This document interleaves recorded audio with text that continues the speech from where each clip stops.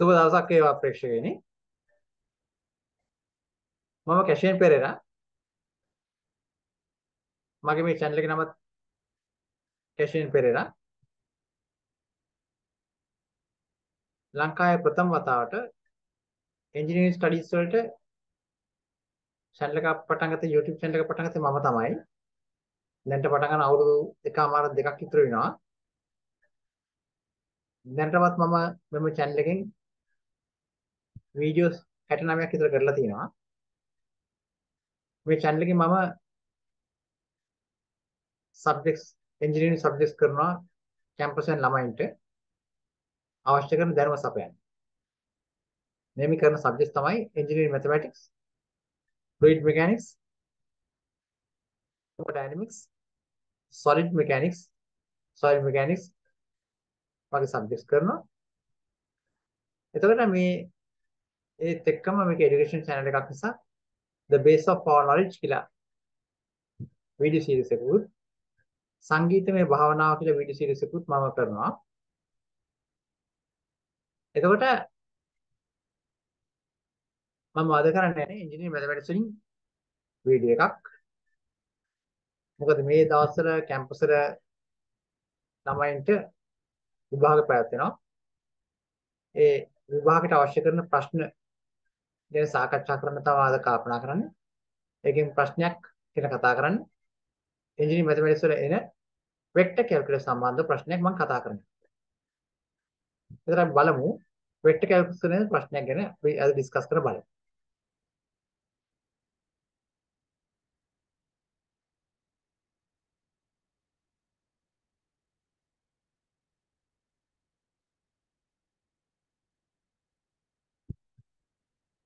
එතකොට බලමු මෙන්න මේ ප්‍රශ්නයක් අපිට දීලා තියෙනවා. Show that vector f equals 6x squared y z plus 3y squared I 2x cubed z plus 6xy plus 3z j plus 2x cubed y plus 3y k is an irrotational vector. මේක කියන්නේ මේ vector එක irrotational vector එකක් කියලා අපිට prove කරන්න කියනවා. පෙන්වන්න කියනවා. Part B, find a scalar potential function phi such that vector f equals grad phi. එතකොට අපිට මෙන්න මේකේ phi කියලා scalar function එකක් හොයන්න කියනවා. vector f එක equals වෙන විදිහට grad phi වලට. පස්සේ කතා කරමු grad phi කියන්නේ මොකක්ද කියලා. එතකොට බලමු first part එක මේ vector f කියන එක irrotational vector එකක් කියලා පෙන්නන්න. මේ irrotational vector කියන්නේ ඉතින් බලමු. මේක අපි ඉස්සරින් කරන්නේ curl එක හොයනවා vector එකේ. curl කියන්නේ මොකක්ද කියලා බලමු. දැන් අපි curl of a vector කියලා කියන්නේ at first let we identify curl of a vector. It is a cross product, that is vector product between del operator and the vector given. del operator එකකුයි del operator යි vector එකයි අතර cross product එක තමයි අපි සාමාන්‍යයෙන් කියන්නේ curl කියලා කියන්නේ. එතන del operator කියන්නේ මොකක්ද? දැන් අපි දන්නවා mathematics වල තියෙනවා calculus වල විශේෂයෙන්ම d dx d2 dx squared අන්න ඒ වගේ operators. ඒ වගේ මේකත් අවකලනය කරන operator එකක් තමයි. එතන මේක අවකලනය කරන operator එක අපි පස්සේ බලමු මොකද්ද කියන්නේ. ඒ දෙක අතර තියෙන cross product එක තමයි අපි කියන්නේ මේ curl of vector කියලා කියන්නේ. දැන් අපි del operator එක define කරන මෙන්න මේ විදිහට. daba o daba x I plus daba o daba y j plus daba o daba z k. ඒ කියන්නේ daba o daba x කියලා කියන්නේ partially x වලින් differentiate කරන්න ඕනේ. ඒ විදිහට vector එක ඊට පස්සේ අනිත් එක daba o daba y කියලා කියන්නේ partially y වලින් daba o daba z කියලා කියන්නේ partially z වලින්. එතකොට where del operator is defined as, that is daba o daba x I plus del power del power y j plus del power del power z k. But curl could be calculated using determinant form as follows. අපිට මේක cross multiplication ගන්න ගියාම ටිකක් හතරයි. මොකද අපිට එන්නේ del operator එකත් ijk තියෙනවා. vector f වලත් අපිට ijk තියෙනවා. මේ දෙක multiply කරනම කරදර නිසා අපි ලේසියෙන් ගන්නවා determinant form එක අරගෙන ඒකෙන් අපි calculate කරනවා. එතකොට මේ වගේ අපි ලියන්න පුළුවන් determinant form එක මෙන්න මෙතන අපිට පේනවා i තියෙනවා මෙන්න මෙතන I j k. එතන I වල යටින් දෙන මෙතන del operator එකේ තියෙන දබාව දබාස් තමයි I component එක, j component දබාව දබාවයි, k component එක දබාව දබායිස. cross f vector f වල තියෙන අපිට මොකද්ද? vector f අපි ගත්ත f1 I plus f2 vector j plus f3 vector k. එතන vector I වල coefficient එක තමයි f1 කියලා කියන්නේ. vector j වල coefficient එක නැත්තම් component එක තමයි f2 කියලා කියන්නේ. vector k වල coefficient එක නැත්තම් component එක තමයි අපි f3 කියලා කියන්නේ. vector f වල. එතකොට ඒ ටික දැම්මා ijk යටින්. I යටින් දැම්මා f1, j යටින් දැම්මා f2, k යටින් දැම්මා f2. දාලා මේක determinant එකක් හැට 3/3 determinant එකක්. මෙතන 3 rows තියෙනවා. 1 2 3 තියෙනවා. මෙතන 1 2 3 අපිට තියෙනවා columns.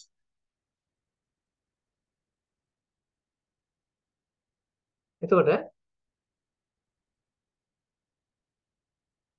ඒ වගේ අපිට තියෙනවා 3/3 determinant එකක් simplify කරන විදිහට මේක සුළු කරන්න ඕනේ. අපි දන්නවා determinant එක සුළු කරන්නේ මෙහෙමයි. first element එක මෙතන ගන්න I ගත්තයින් පස්සේ මොකද වෙන්නේ? A කෙලින් තියෙන row එකයි A තියෙන කෙලින් row එකයි A කෙලින් තියෙන column එකයි අපි අතහැරලා ඉතුරු කොටස අපි determinant එක ගන්නවා. ඉතුරු කොටස අපිට තියෙන determinant එක තමයි දබා දබාවයි දබා දබායි z f2 f3. ඒතර අපි මේකේ determinant එක ගන්නවා කියන්නේ මොකද්ද? මේක වරක් මේක ඊට පස්සේ minus මේක වරක් මේක. ඒතර අපි දබාව දබාවයි f3 minus දබාව දබා z f2. ඒක තමයි අපිට ඉන්නේ මෙතන f times I. හරි ඊට පස්සේ අපි කරන මොකද්ද? මැද එලිමන්ට් එක ගන්නවා. මැද එලිමන්ට් එක මේකේ j. ඒ ගන්නකොට අපි ගන්න ප්ලස් මේක I වල අපිට ඉස්සරහින් ප්ලස් j වලට අපිට එන්නේ ඉස්සරහින් මයිනස් I k වල ගන්න ප්ලස් ප්ලස් මයිනස් තමයි යන්නේ. එතන මයිනස් දාලා අපි j වල ගත්තා මොකද වෙන්නේ? j වල තියෙන අර වගේම ඒ කෙලින් තියෙන column එකයි ඒ කෙලින් තියෙන row එකයි අපි අතහැරියන් පස්සේ අපිට ඉතුරු වෙන්නේ මොකද්ද? elements ටික දබාව දබා x දබාව දබා z f1 f3. අන්න ඒකේ determinant එක ගන්නවා. ඒතර ඒ determinant එක අපි ගත්තා මොකද? දබාව දබා x into f3 minus දබාව දබා z into f1 දබාව දබා z into f1. ඒතර into කියන එක විතර අපිට එන්නේ මේක වැටෙන්නේ මේ operator එකක් නේ. operator එකක් නිසා ඒක කෙලින්ම දබාව දබා x f3 වෙනවා. දබා f3 දබා x දබා f1 දබා z. හරි ඊට පස්සේ ඒකේ a determinant එක හරි j plus ඊට පස්සේ k ගත්තම k වලට තියෙන column එකයි k වලට තියෙන row එකයි අපි අතහැරියම් කරන්නේ. මෙන්න මේ කොටස තමයි අපිට ඉතුරු වෙන්නේ. මේ කොටසේ අපි ගන්නවා determinant එක. මේ කොටසේ determinant එක ගන්නකොට මොකද වෙන්නේ?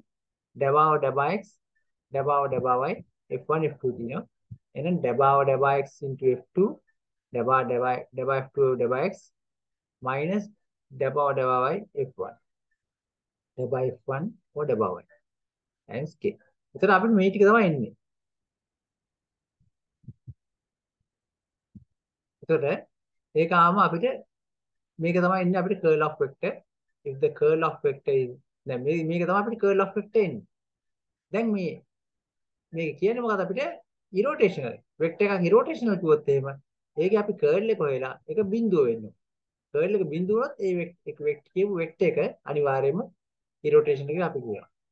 ඒත් අපි මේ vector එකේ curl එක හෙව්වම ඒක බිඳුව වුණොත් එහෙම ඒ vector එක irrotation කියලා අපිට කියන්න පුළුවන්. If the curl of a vector is 0, then it is called the vector is an irrotational vector. දැන් අපි බලමු අපිට දෙතුන මේ ගාන තමයි vector f is equal to 6 squared 6x squared yz plus 3y squared vector I plus 2x cubed z 6xy 3z times vector j plus 2x cubed y plus 3y times vector k. එතකොට මේකේ f1 කියලා කියන්නේ i වල සංගුණකයේ කොයිෆිෂන්ට් එක. එතකොට අපිට කියනවා 6x squared yz plus 3y squared කියලා. f2 කියලා කියන්නේ j වල සංගුණකයේ j වල කොයිෆිෂන්ට් එක. ඒක 2x cubed z plus 6xy plus 3z.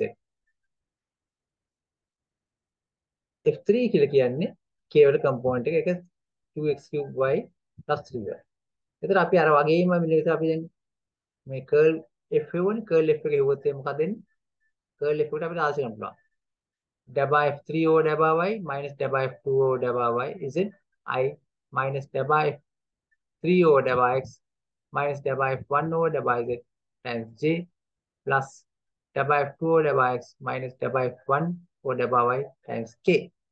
එතන මෙතන dabba f3 මේ ඔක්කොම ආශ කරලා තියෙනවා. f3 කියන්නේ 2x cube y plus 3y dabba y. මෙතන f2 කියලා කියන්නේ 2x cube z plus 6xy plus 3z whatever is it I. ඊට පස්සේ මෙතනත් අපිට ඒ වගේම f3 වලට අපි ආශ කරලා දෙනවා 2x cube y plus 3y කියන එක. ඊට පස්සේ අපිට f1 කියලා කියන්නේ මේක 6x square y z plus 3y square. මේ ඔක්කොම ආශ කරලා මෙතනත් ඒ වගේම අපිට f2 සහ f1 ආශ කරා. අන්තිම මේක දැන් අපි මේක මුලින්ම මේක ඩිෆරෙන්ෂিয়েට් කරනවා y වලින්. y වලින් ඩිෆරෙන්ෂিয়েට් කරන මොකද කියන්නේ? අපිට තියෙන අනිත් variables ටික තමයි x සහ z. ඒවා දෙක අපි හිතනවා constants කියලා හිතාගෙන y විතරයි variable එකක් කියලා හිතාගෙන අපි differentiate කරනවා. දැන් මෙතන අපිට තියෙන්නේ 2x cube y. එතන y විතරයි මෙතන variable එකක් හිට තින්නේ. y වලින් අවකලනය කරාම 1යි. එහෙනම් 2x cube කියන constant එක 2x cube විතරක් එනවා. 3y කියවම y වලින් differentiate කරාම 1යි. 3 into 1 කියන 3. මෙතන අපිට z වලින් අවකලනය කරන්න තියෙන්නේ. z වලින් අවකලනය කරාම මොකද වෙන්නේ? 2x cube z. ඒ කියන්නේ 2x cube කියන එක constant එකකට අපි ගන්න 2x cube එක ගත්තා z differentiate කරාම 1යි. මෙතන 6xy කියන බිඳුව එනවා. මොකද එතන z නැහැනේ. හරි. නැති එකක් තවත් මේක constant එකකට ගන්න. ඒක නිසා ඒක බිඳුව එනවා. අවකලනය කරාම 3z කියන එක divised වලින් ඒ කියන්නේ z වලින් අපි අවකලනය කරලා partially අපිට නෝ 3z කියන z කියන 1යි 3 into 1 කියන 3. මේ වගේ අපි ඔක්කොම සුළු කරගන්නවා. සුළු කරලා ඉවරයෙන් පස්සේ අපිට උත්තර පේනවා අන්තිමට මේ I වල coefficient එකත් j වල coefficient එකත් z වල coefficients උත් දෙන්නම cancel වෙයි යනවා. cancel වෙයි අන්තිමට ඉතුරු වෙන්නේ අපිට vector 0. vector 0 කියලා කියන්නේ මේක අනිවාර්යයෙන්ම irrotational vector එකක් කියලා අපිට කියන්න පුළුවන්.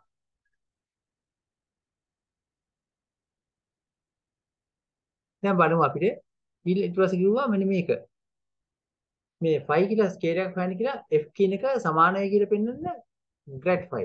මේ grad කියලා කියන්නේ තායසර කරකම තමයි මේ අපිට එන්නේ මේ del operator notation එකේ එන්නේ grad phi කියන එක අර දක්වලා තියෙන්නේ මේ phi මත del operator ක්‍රියා කරා වෙන result එක තමයි grad phi කියලා කියන්නේ. ඒ කියන්නේ අපි ගත්තොත් එහෙම දැන් අපි දන්නවා del operator එකේ තියෙන dabba x I dabba y j plus dabba z k කියලා.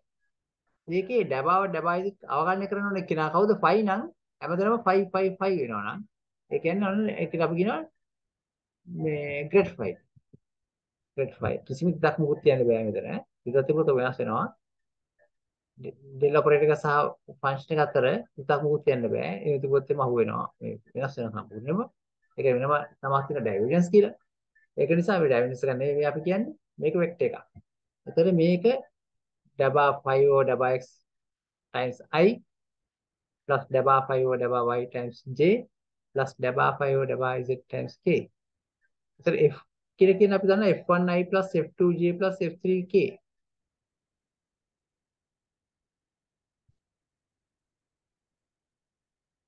හරි. ඒතර අපි මේක අපි දැම්මොත් එහෙම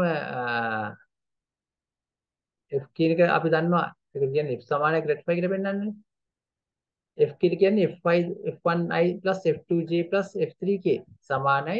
මෙතන grad phi කියලා කියන්නේ deba phi over deba x times I plus deba phi over deba y times j plus deba phi over deba z times k. මේ දෙපැත්තෙම වෙක්ටර්ස් දෙකක් සමාන නම් අනිවාර්යෙන් වෙක්ටර්ස් වල ඒ යුනිට් වෙක්ටර්ස් වලට අදාළ කොඑෆිෂියන්ට්ස් සමාන වෙන්න ඕනේ. ඒ කියන්නේ I වෙක්ටර්ස් දෙක සමාන වෙනවා. ඒක නිසා f1 සමානයි deba phi over deba x වෙනවා. f1 සමාන deba phi over deba x. දෙපැත්තෙම j components එක සමාන වෙන්න නම් ඒවයි සංගුණක සමාන වෙන්න ඕනේ. මේක සංගුණකේ f2 මේක සංගුණකේ නැත්තම් කොඑෆිෂියන්ට් එක deba phi over deba y. එතන f2 සමාන deba phi over deba y. මෙතන අපිට k components එක සමාන කරාම f3 එනවා මෙතන. මෙතන deba phi over deba z. f3 සමාන deba phi over deba z. දැන් අපි මොනවද කරන්නේ? මෙයා වෙන වෙනම මේ ABC කියන ඉක්වේෂන් තුනක් අපි අරන් තිනවා. දැන් වෙන වෙනම අපි ඒ ඊට අදාළ වේරියබල් එකකින් ඉන්ටිග්‍රේට් කරනවා.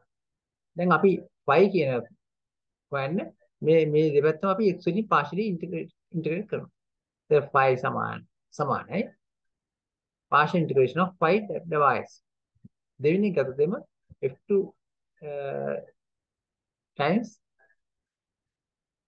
y. ඒ කියන්නේ y සමානයි partial integration of f2 with respect to y. ආයේ තුන්වෙනි එක අපි අනුකලනය කරා වෙන්නේ y සමානයි partial integration of f3 with respect to z. අපි තුන් දෙනාට මේක උත්තරේ ඉන්න ඕනේ. අපි බලමු කොහොමද තුන් දෙනාට මේක උත්තරේ ඉන්නේ කියලා. දැන් f1 කියලා කියන්නේ 6x squared yz plus 3y squared. f2 කියලා කියන්නේ 2x cubed z plus 6xy plus 3z. f3 කියන්නේ 2x cubed y plus 3y. එහෙනම් 5 කියලා කියන්නේ අපි මුලින් ඒකින සමීකරණ ගත්තා. මේ ඒකෙන් ගත්ත එක තමයි ප්‍රතිඵලය. 5 සමානයි අනුකල්නේ f1 deba x. ඉතින් f1 අපිට තියෙනවා 6x squared yz plus 3y squared times deba x. එහෙනම් අපි මේ වෙනම ගන්නවා. 6x squared yz කියලා කියන්නේ dx වෙනු. ඊට 3y squared කරනවා x ඉතින්. deba x වෙනවා. ගත්තම මොකද වෙන්නේ? මෙතන අපිට x විතරයි අපි අනුකලනය කරන්නේ. අනිත් ඒවා constant කියලා අවකලනය කරා වගේම තමයි. මෙතන අපිට x y z තිබුණාට x වලින් අපි අනුකලනය කරනවා නම් x විතරයි අපි වේරියබල් එකකට ගන්න. x වල මොනවාර පදයක් මොනවාද කියලා ප්‍රශ්නයක් නෑ. y සහ z අනිත් constant ඔක්කොම අපි කරගන්නේ constant set එක. ඒ වේරියබල් වුණත් අපි constant set ගන්නවා. 6yz කියන එක අපි විතර ගත්තා. අරගෙන x square අනුකලනය කරනවා. මෙතනත් අපිට x නෑනේ. එහෙනම් 3y square කියන පිටර ගත්තා. අරගෙන අපි ඒක අනුකලනය කරනවා. අනුකලනය කරාම අපිට එනවා ෆස්ට් එක අපිට එනවා 6yz අනුකලනයේ x වර්ගය d deba x. x වර්ගය අනුකලනය කරාම x cube divided by 3. හරි 6yz x cube divided by 3. එතකොට දෙවෙනි එක අපිට එනවා අපිට 3y squared කියන එක x වලින් අනුකලනය කරාම ඒක constant එකකින් පිටරටත් එහෙම එක ඉතුරු වෙන අපිට එක අපි අනුකලනය කරාම x විසින් x වෙනවා 3xy squared plus මෙන්න මෙතන අපි දන්නවා සාමාන්‍යයෙන් ඒක විචල්්‍ය අනුකලනයකදී නම් අනුකලනය කරාම එතන අපි අන්තිම උත්තරේ constant එකක් දානවා constant of integration කියලා. දැන් මෙතනත් අපි constant of integration එකක් දානවා. හැබැයි මෙතන constant එකක් නෙමෙයි මෙතන ඉන්න මොකද ෆන්ක්ෂන් එකක්. මේක අනුකලනය කරන අපි x විශේෂන්නේ. එහෙනම් මෙතන අපි දාන්නේ y සහ z වලින් මොකද ෆන්ක්ෂන් එකක්. හරි. මොකද අපි මේක අවකලනය කරත් ආයසර අන්තිමේදී අපිට එන්න ඕනේ මෙන්න මේ රිසල්ට් එක. f1 කියන එක එන්න ඕනේ අපිට. f1 කියන්නේ 6xy z plus b 3y square. හරි ඒක එන්න ඕනේ. ඒක නිසා දැන් මෙතන අපි 5 අපි දානවා g1 කියලා ෆන්ක්ෂන් එකක්. g1 y සහ z වල ෆන්ක්ෂන් එකක් විතරයි. නමුත් මේක අපි අවකලනය කරන්නේ අරක ගන්නම් අපි ආය අවකලනය කරන්නේ x විශේෂයෙන්. x විශේෂයෙන් අවකලනය කරම y සහ z කියන එක අනිවාර්යයෙන්ම ඒ ෆන්ක්ෂන් එක බිඳුව වෙනවා. මොකද හේතුව ඒවා කොන්ස්ටන්ට් නිසා. y සහ z විතර ෆන්ක්ෂන් තිබුණොත් එහෙම x නම් අපි සලකවන්නේ වේරියබල් එකේ ඒ අවස්ථාවේ අපි එහෙමයි. මොකක් හරි ප්‍රශ්නයක් විසඳන්නාම අවකලනය හරි අනුකලනය හරි පාර්ෂල් කැල්කියුලස් සම්බන්ධ අපි එකක් නම් අනුකලන භාජනය කරන අනිත් අය කොන්ස්ටන්ට් එක සලකනවා. අන්න ඒ වගේ. එතන G1YZ කියලා කියන්නේ මේක අපි දැන් මේ ආයේ මේ වයින් සමගින් අවකලනය කරොත් එහෙම එක්ස්ප්‍රෙෂන් මේක අවකලනය කරලා අපිට එනවා ආයේ මේ පරණ තත්ත්වෙ වෙනවා. මේකත් එහෙමයි පරණ තත්ත්වෙ මේක මේ බිඳුව වෙනවා. හරි. ඒ වගේම අපි ආ, මෙතන අපිට එන්නේ F2 කියලා F2 dy කියලා F2 dy කියන අපි ගත්තොත් එහෙම අපිට එන මෙතන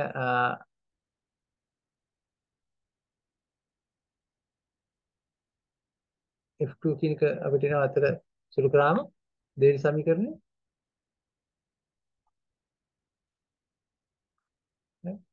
F2 කියන එක මේක අනුකලනය කරාම මෙතන ඒක අනුකලනය කරාමත් අපිට එනවා අර වගේම y විශ්යෙන් අපි අනුකලනය කරන්නේ අර වගේම අපි y විශ්යෙන් අනුකලනය කරාම අපිට එනවා මේ අන්තිම උත්තරේ